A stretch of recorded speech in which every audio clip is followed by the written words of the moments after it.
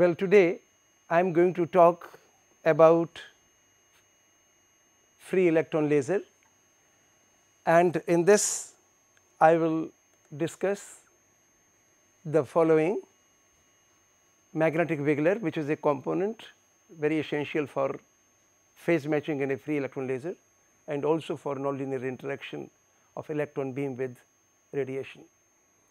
Then we will discuss the kinematics of radiation generation, deduce an expression for operating frequency of a free electron laser. Then we will discuss the scheme of obtaining response of an electron beam, relativistic electron beam to radiation and magnetic wiggler, and in the process we will formulate a quantity called point-rotative force. We will discuss the mechanism of beam bunching and then discuss the phase space behavior of electrons, beam electrons, and the presence of point-rotative force. Well, the references for today's presentation are a book by T.C. Marshall, Free Electron Lasers, then a book by Professor C.S. Liu and myself, Interaction of Electromagnetic Waves with Electron Beams in Plasmas, and another book, Ultraviolet and Soft X-ray Free Electron Lasers by Schumser, Tolles and Rosbach. Well, we have already learnt a device called Cherenkov free electron laser, in which we learnt that an electron beam which was sent through a waveguide and an electron beam was launched from here, and this dielectric loaded waveguide which had dielectric lining in the interior, this is dielectric lining here, and when the electron beam was passing through this waveguide with the appropriate velocity, it radiated electromagnetic waves.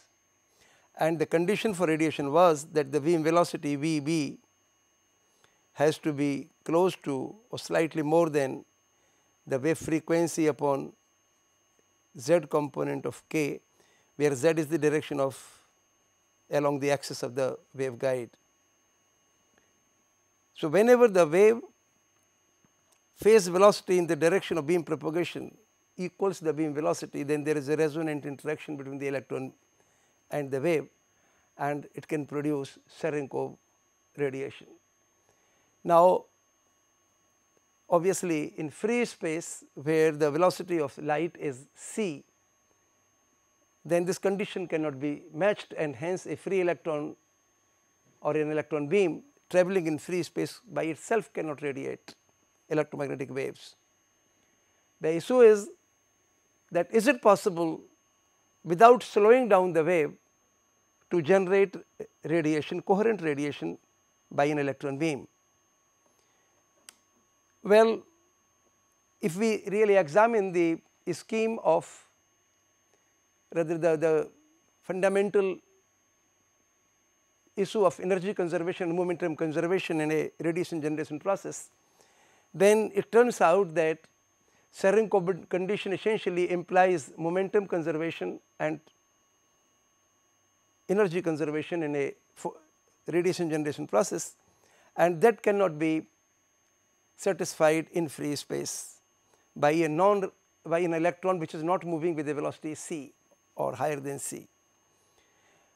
Consequently, people discovered a scheme that if there is some agency to account for momentum conservation, then one can have radiation generation. In a free electron laser, it is the magnetic wiggler that does this job. Magnetic wiggler in principle is a kind of magnetic field whose polarity is in one direction here and in a reverse direction here, then in this direction here, and then in this direction there. So, these are the lines of force I am drawing in certain region of space. If you can create a magnetic field of this sort, then we can call this magnetic field to have 0 frequency because it is static in time, but this has a variation in suppose z direction. So, if you can produce a magnetic field of this sort by putting some magnets here, suppose this is a bar magnet here, I put a bar magnet here, this may be my north pole here, this may be south pole here, and north pole of this magnet is there and south pole is here. So, if I put magnets of alternate polarities, then when we can generate a magnetic field of this sort, which we can call as Wigler magnetic field, whose dependence on space will be of this form, some amplitude exponential I k w z, where the distance between these vertical upward lines I will call as the Wigler period from here to here, or Wigler wavelength lambda w, and k w I will define as 2 pi by lambda w. So, what happens is that if you launch an electron beam in this configuration in the system in this direction with a velocity say v0, then what will happen if this electron beam is travelling through this structure in the presence of an electromagnetic wave, then the interaction of the electron beam is not merely with the electromagnetic wave, but it is in the presence of the Wigler magnetic field. So, it is possible that the photon that is to be generated or added to the system, the energy it is gaining from the electron beam and momentum also it is gaining from the electron beam, but part of the momentum is transferring to the Wigler magnetic field. So, magnetic field plays a role of momentum balance, and I can write down this expression in a slightly different way. Suppose I have an electron coming with momentum p 0, which is in the z direction, and energy of this electron I can certainly write as E is equal to mass into c square. This is the energy of an electron beam. If m is the relativistic mass, which is equal to rest mass multiplied by gamma, relativistic gamma factor, and gamma factor is equal to 1 plus p0 square upon m square c square to the power half. This is the electron momentum,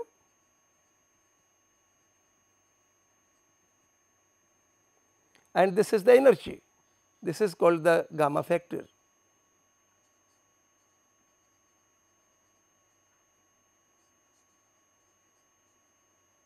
Now, what we expect that if an electron has to emit a photon, then energy of the electron after emission of photon should be equal to initial energy minus h cross omega, if omega is the frequency of radiation of photon that it is generating, and final momentum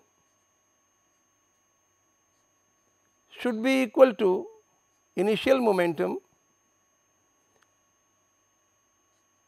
minus h cross k of the laser, the photon is generated. But because electron loses more momentum than a photon can take, and hence what we do, we say that part of this momentum, electron initially had a momentum p0, h cross k momentum it has given to a photon, and plus some momentum h cross kw momentum it has given to Wigler magnetic field.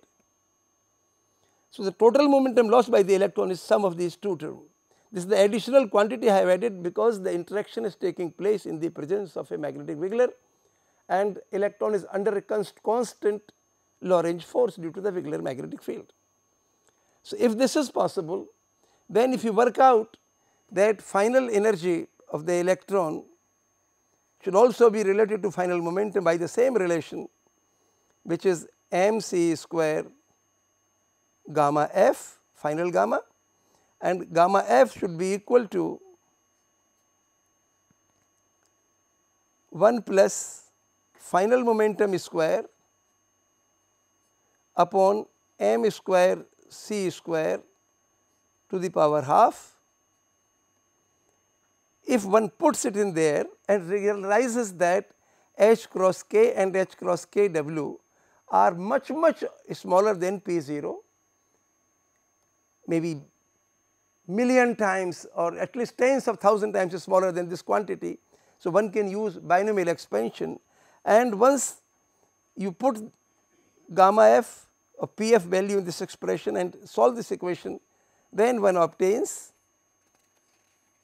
essentially using equation number 1 and 2, one obtains the condition for radiation generation is equal to omega equal to k w plus k into beam velocity, which we call as V0. So, the electrons which are moving with momentum P0, they will have a drift velocity V0, and the energy and momentum considerations give you this equation, which is a modified version of Cherenkov resonance condition.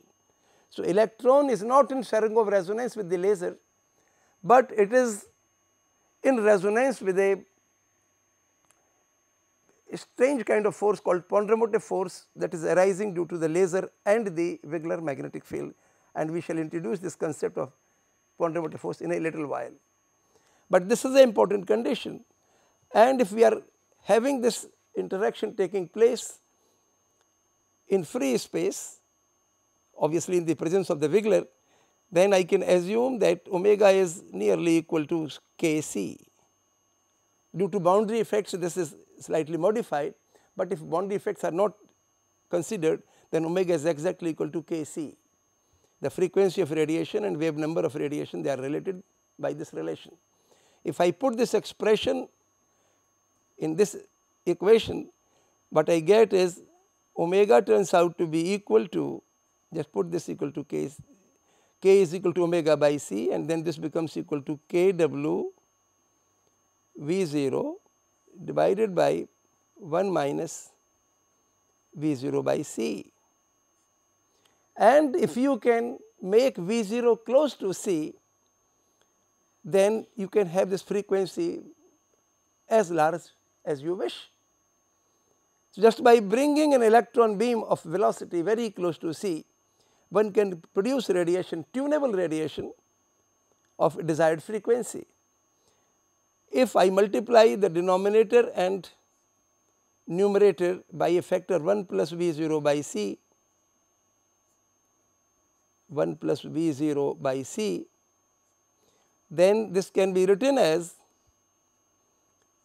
kw V0 upon 1 minus V0 square by c square into 1 plus V0 by c.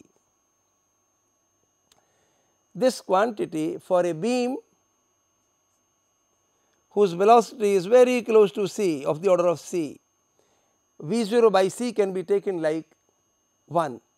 This V0 can be replaced by 1. Obviously, one has to be careful in this quantity, but by definition gamma 0, the initial Lorentz effect of the electron beam, can also be written as 1 minus V0 square by c square to the power minus half, and hence this frequency of radiation of FEL can be written as operating, this is called operating frequency of FEL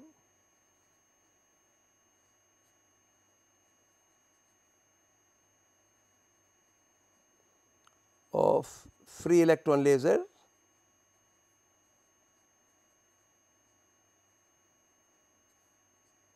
which is usually called as FEL is omega is equal to or approximately equal to 2 gamma 0 square kWc. Well, this is all. This is the expression.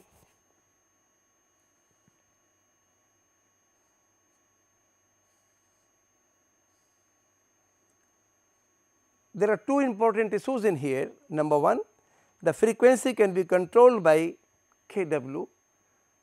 In terms of wavelength, if I have to write, then the wavelength of radiation turns out to be Wigler period divided by to gamma 0 square.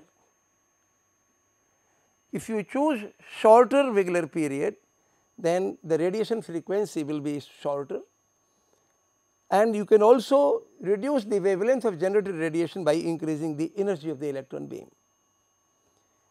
People would prefer to write gamma 0 in terms of the beam voltage, because after all these electron beams are produced by some acceleration field. So, people normally write down in terms of, well, energy we write down in terms of million volt or something. So, I can write down gamma 0 in terms of energy. If I have to write, this is equal to E 0. Well, this is 1 plus kinetic energy, rather kinetic energy upon mc square.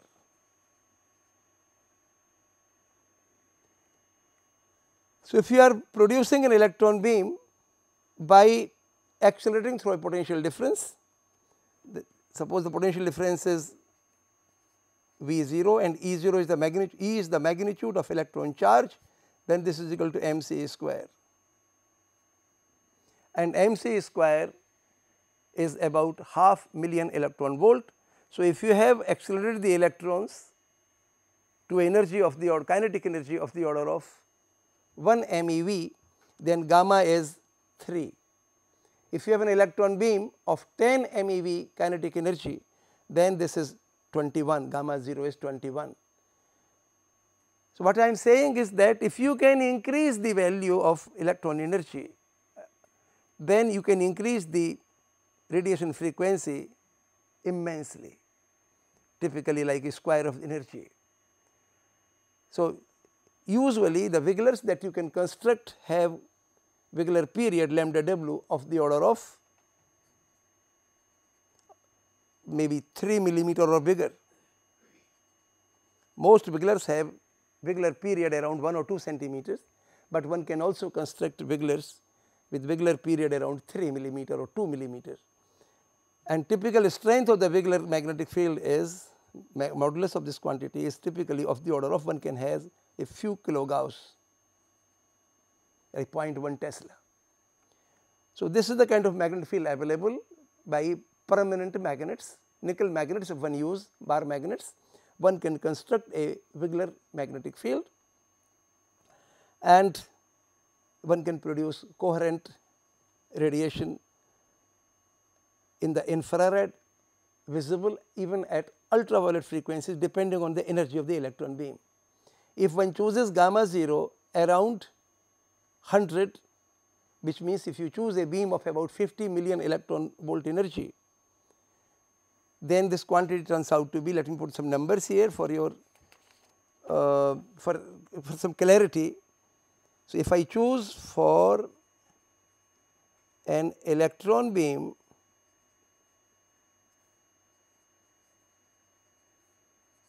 of energy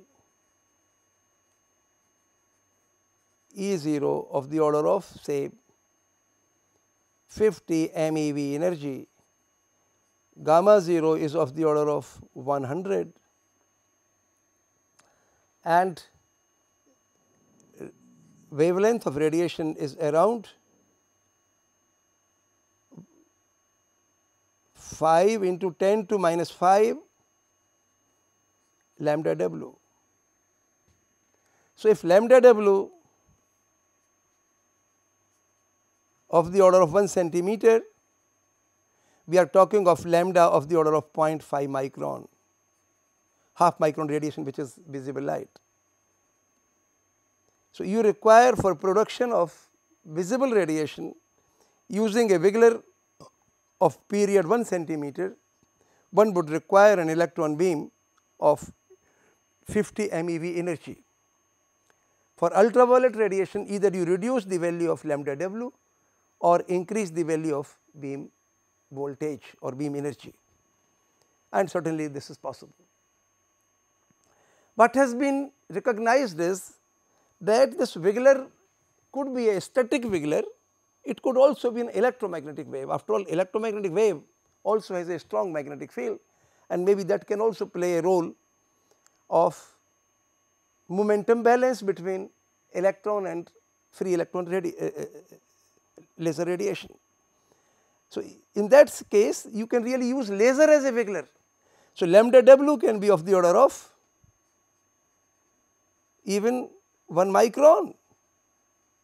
Neodymium glass laser, if one use, then the Wiggler wavelength is of the order of 1 micron, and in that case if you have taken into consideration the finite frequency of radiation, in this case lambda turns out to be around Wiggler wavelength divided by 4 gamma 0 square, and one can produce X-rays, and that is a very fascinating possibility. So, people have been trying for quite some time producing coherent X-rays by using laser as a Wiggler and using electron beams of 100 around 100 MeV energy. I think that is an exciting possibility, that you can increase the frequency of radiation immensely. Some experiments were conducted a little while ago on generation of ultraviolet radiation or visible radiation by using gyrotron as a pump, because gyrotron can produce radiation in the millimeter wavelength regime. So, you do not really have to put a DC magnetic Wiggler, one can use electromagnetic waves as Wiggler also. So, I think this is an interesting device. It has a tremendous advantage over the conventional lasers, because the frequency of this device is frequency tunable. Wavelength can be changed by changing the energy of the electron beam. This tunability is a very important consideration, very fascinating consideration. And moreover, the efficiency of the device, if one uses tapered Wigglers, that we shall learn later, could be much higher than the conventional laser efficiency. So, it is, I think, a very important device that can produce radiation over a very wide frequency range. Free electron lasers are operating over a very wide frequency range, ranging from sub-millimeter waves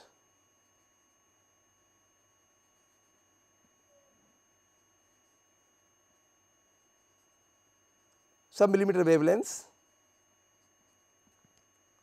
Please remember that a frequency of 300 gigahertz is 1 millimeter wavelength. So, when you are talking of frequency greater than 300 gigahertz, then you are talking about lambda less than 1 millimeter wavelength. And special interest has come up at terahertz frequencies, when the wavelength is, or the frequency is omega upon 2 pi is around 1 terahertz, means 1000 hertz. And then infrared, then visible, then ultraviolet, X-rays. So, these are all the frequency bands in which free electron lasers can produce high powers. Well, X-rays, I would say that is still in the experimental stage, but you can have very high powers at millimeter, sub-millimeter wavelengths, and free electron lasers are a good candidate for plasma heating. They are good candidate for terahertz generation for various applications. Terahertz radiation has really become very important from two perspectives recently. One is for explosive detection and also for medical imaging. Obviously, the powers that you require are not that much as are produced by free electron laser. So, people are thinking of other ways to produce terahertz radiation, but wherever you require high powers, then free electron laser is a device that can give you high powers. Well, let me give you a schematic of a free electron laser before I proceed further. So, free electron laser will certainly require a interaction region. Let me call this as the schematic of a free electron laser.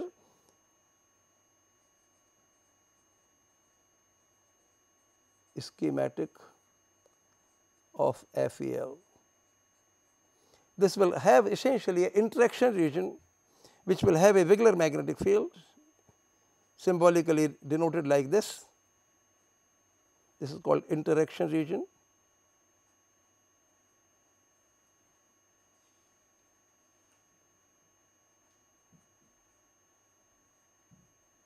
And then you require it to be fed by means of a electron gun or beam source. So, this is the electron beam source that produces an electron beam, and the beam has to be relativistic. It could be a LINAC, linear accelerator, or some other device that can produce MeV energy electron beam. The current in the electron beam has to be about an ampere or at least 100 of milliampere. The electron beam is launched into this device, and then you require a seed signal, FEL seed signal, that has to be amplified, or it has to be an oscillator. It could be an oscillator, then you do not require, because there is some noise signal that is amplified by the electron beam. And then there are two things here, radiation comes out here. So, you require diagnostics or rather a system to channelize radiation, and then you require a beam dump. The spent beam is dumped here, so called beam dump.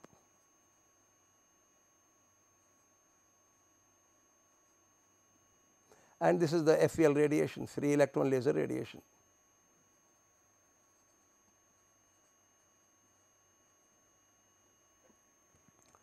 Very special techniques have to be employed to produce good quality electron beam. The energy spread tolerable in the electron beam is not more than a few %, and that is a very serious issue. The transportation of the beam from the source to the interaction region is also a serious issue.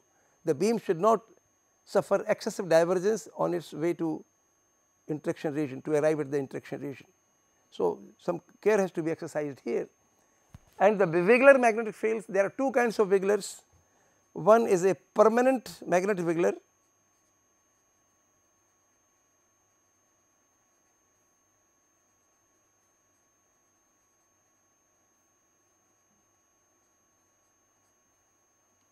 in which you have essentially an arrangement of magnets, as I showed you earlier, like this.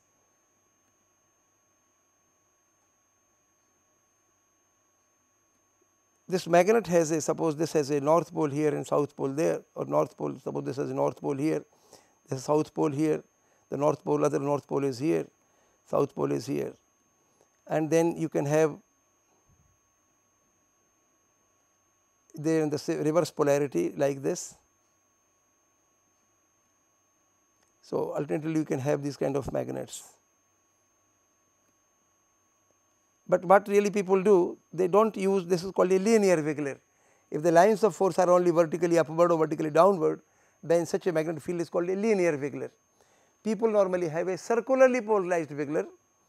So, what they do, they put a magnet here, a magnet there, then they put, suppose this is my z direction and this is my x direction.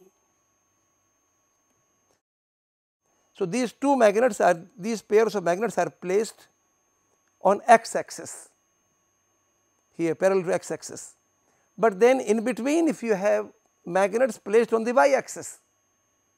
So, that the line of force here is like this, here is like this, but here the line of force is vertically upward and here is the vertically downward. So, by having magnets one placed on top here and one placed underneath on the y axis, then one can produce a magnetic field of this form.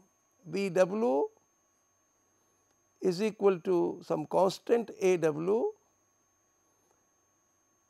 x cap plus I y cap exponential of I kW z.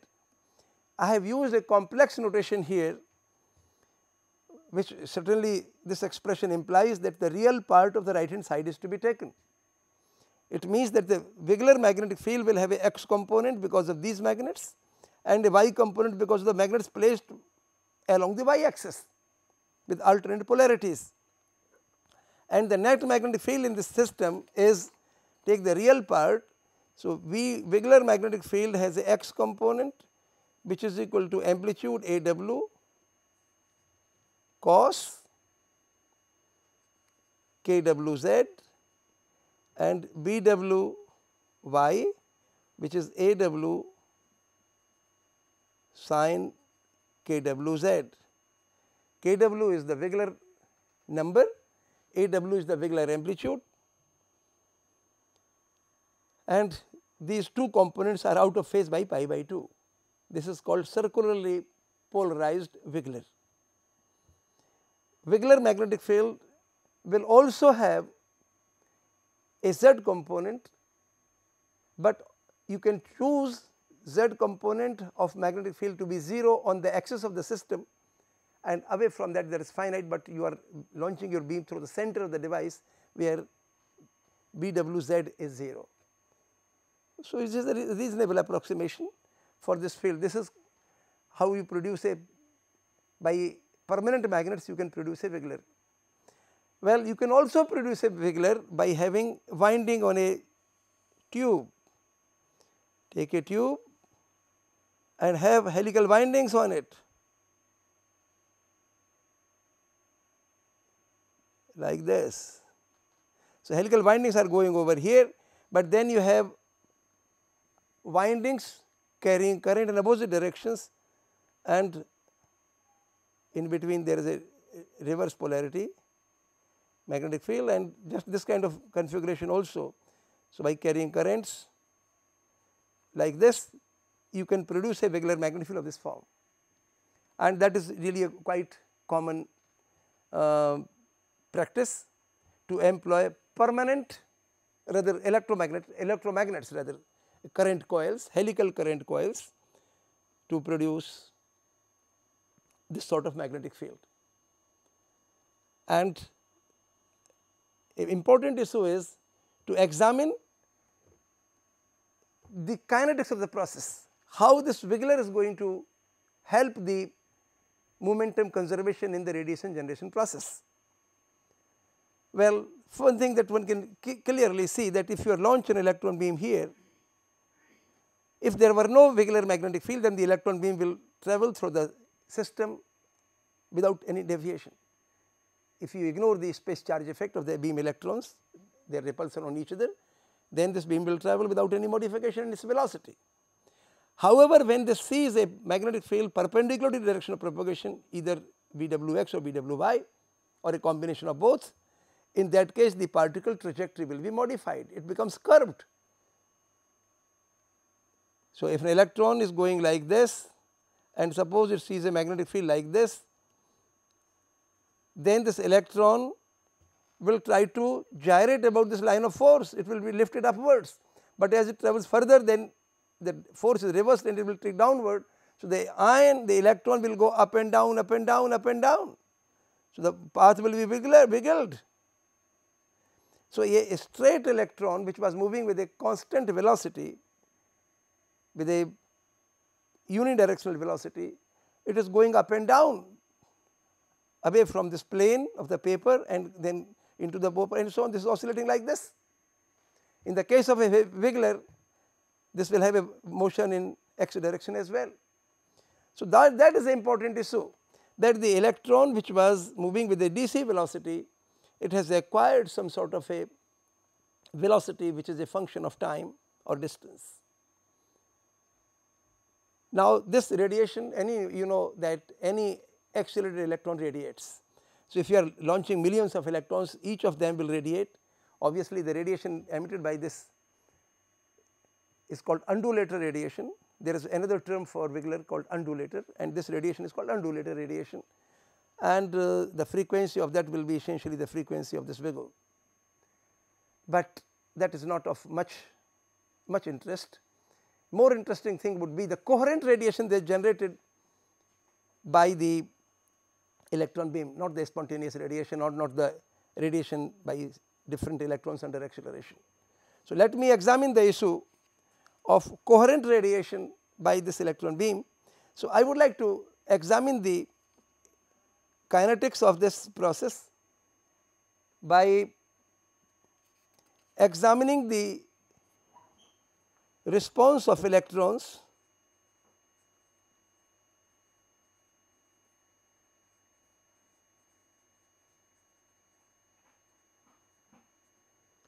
to Wiggler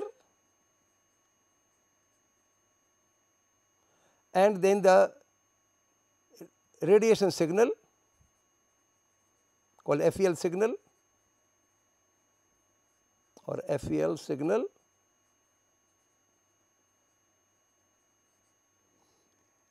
and first of all I would like to study the response independently, that if the electron sees only Wiggler, what kind of change in velocity will occur, and if it sees only the radiation signal, what kind of change in its velocity will occur. But when both are present simultaneously, what kind of effect will arise. So, that term is I call as the pontomotive force.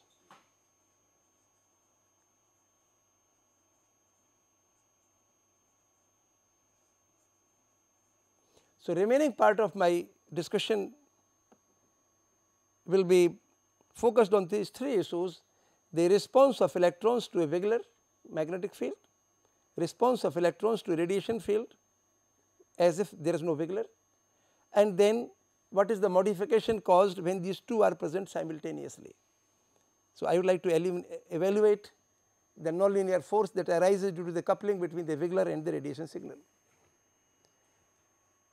As we are dealing with million of electron volt energy of the beam, we are to consider the relativistic equation of motion. So, I will write down the relativistic equation of motion for beam electrons, and I will ignore the effect of space charge, DC space charge of the beam. Now, this equation is rate of change of momentum. So, momentum I will define P is equal to rest mass, then gamma factor, Lorentz factor into V, and the equation is for fluid electron beam as a fluid, the equation is delta P upon delta T plus V dot del P, these two terms together as dP by dt, rate of change of momentum, is equal to the force on the electrons due to the electric field plus the force on the electron due to the magnetic field, which is minus E V cross B. This equation has two terms on the right hand side. The first is called the force due to the electric or rather the electric force on the electrons of charge minus E, and this is called the magnetic force,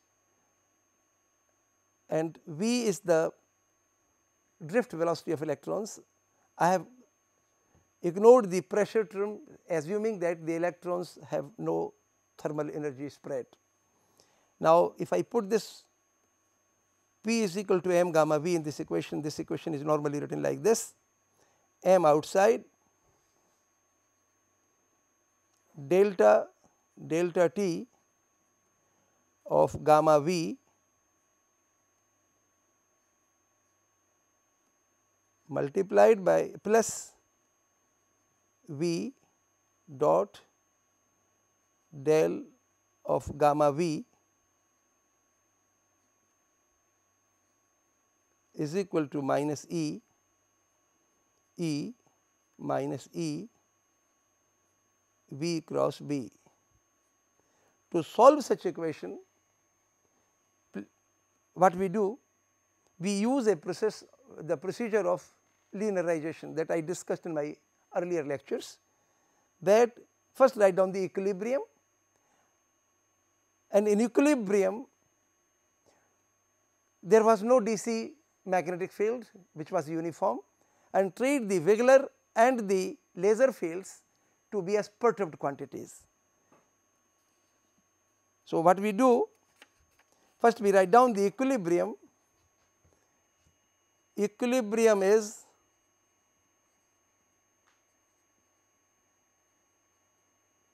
that the plasma has no field,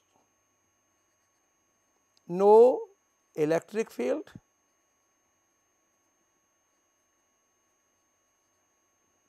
no magnetic field,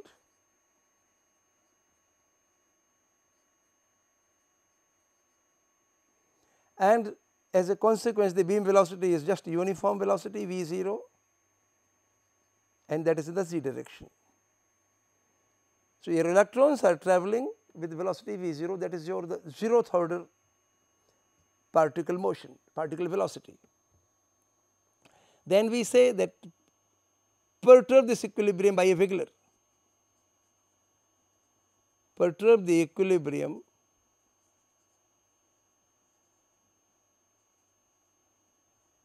by magnetic Wigler.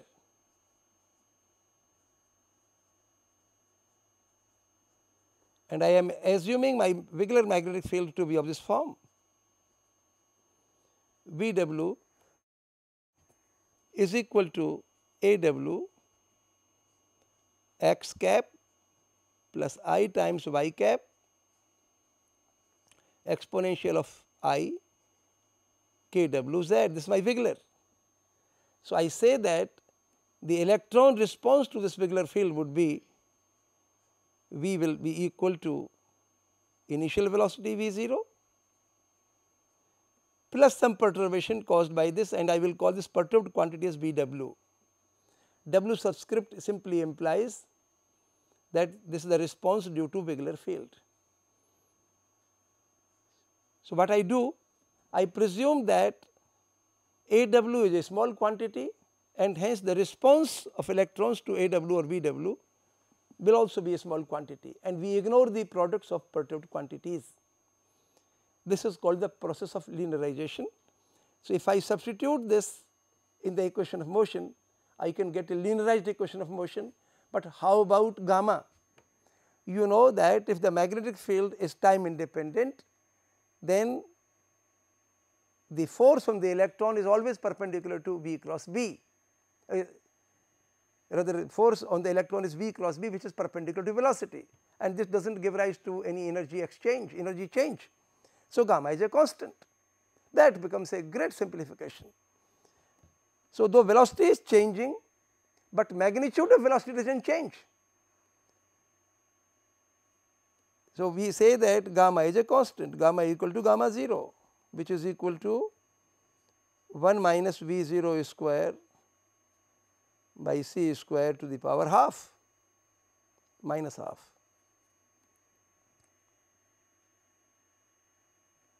This is a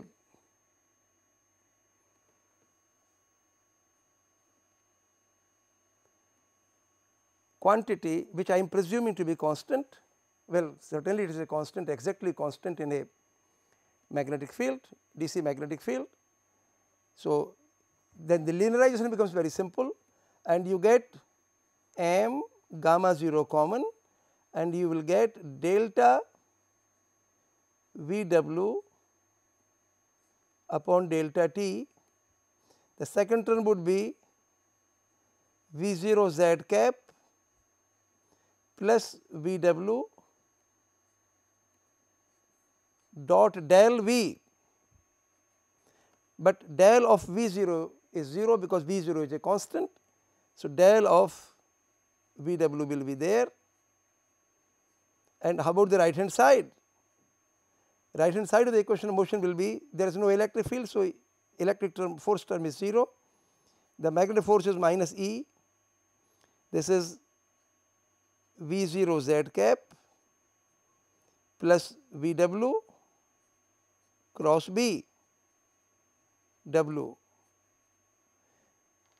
You may note here this small VW dot del VW, this is a product of two perturbed quantities, so we will ignore it, and the product of VW and BW is also a product of perturbed quantities, so we will ignore it. So, these two products we ignore, this one and this one. Then this equation becomes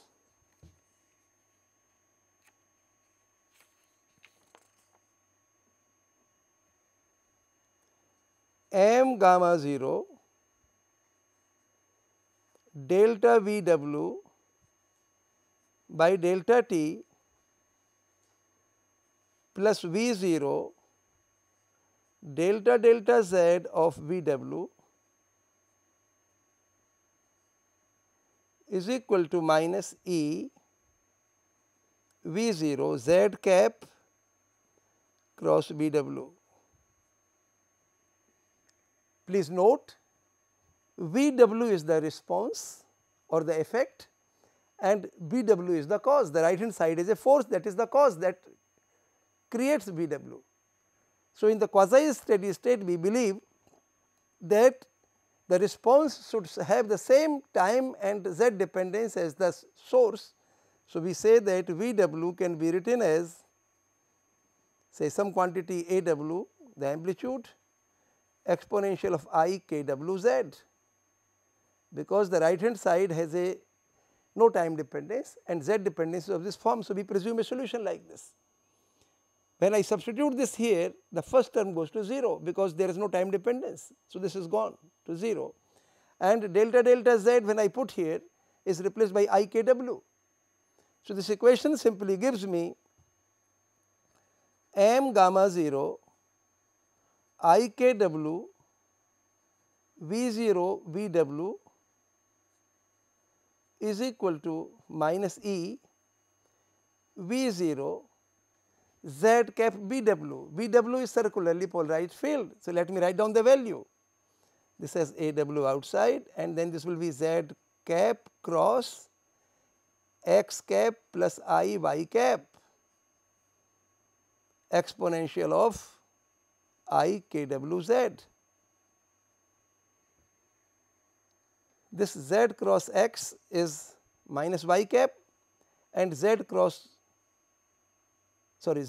X is Y cap and Z cross Y is minus X cap. So, this can be written as minus E V0 AW, just take this inside and this becomes Z cross X is Y cap and minus I X cap exponential of I KWZ.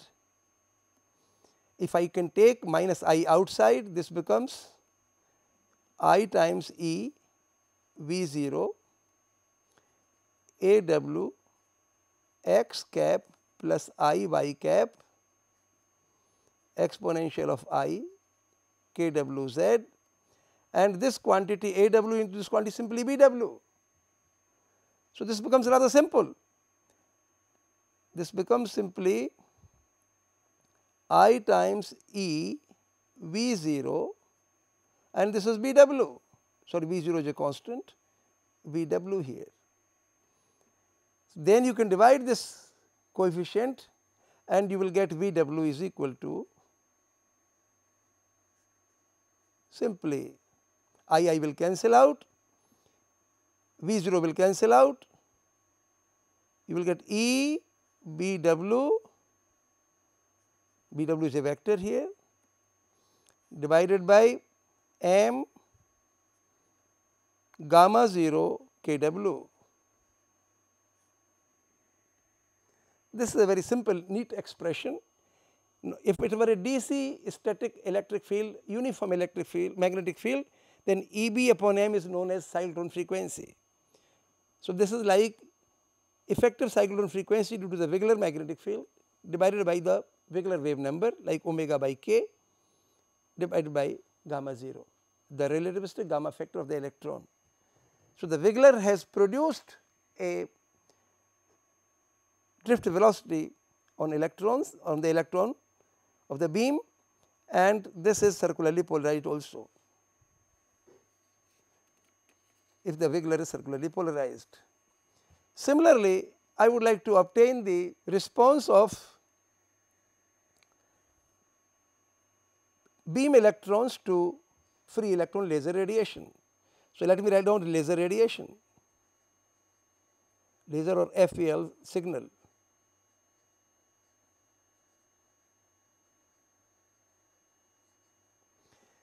Well, one has to be a little careful about radiation. The Wiggler we consider to be circularly polarized in the right handed sense, and if we choose the laser signal also to be circularly polarized in the right handed sense, then the nonlinear coupling turns out to be 0. So, but if you consider the laser to be left circularly polarized, and we shall probably see the rationale for this a little while, but right now I assume that the laser is an electromagnetic wave with EL is equal to, suppose amplitude is AL, x cap minus I times y cap and exponential minus I omega t minus kz. Suppose my electromagnetic wave that I want to amplify at the expense of beam energy has the electric field like this. This is a transverse electromagnetic wave, and obviously if you work out the third Maxwell equation, which says that curl of EL is equal to minus delta delta t of BL. This is the Faraday's law of electromagnetic induction, and if I replace del by IK and delta delta t by minus I omega, because my field quantities are varying like this in an exponential way like this in time and z, then I can certainly do this. Then BL I get is equal to k cross EL upon omega, and because k is in the z direction, so if I take z cross EL, then what you get is it turns out to be equal to AL upon omega, and k is there, then z cap cross x cap minus I y cap into exponential term, the same factor as written there. But you get here, when you take this in the interior, it turns out to be z cross x is y cap and z cross y is minus x cap. So, you get here I common, I k upon omega, and the thing that is left out is simply equal to EL.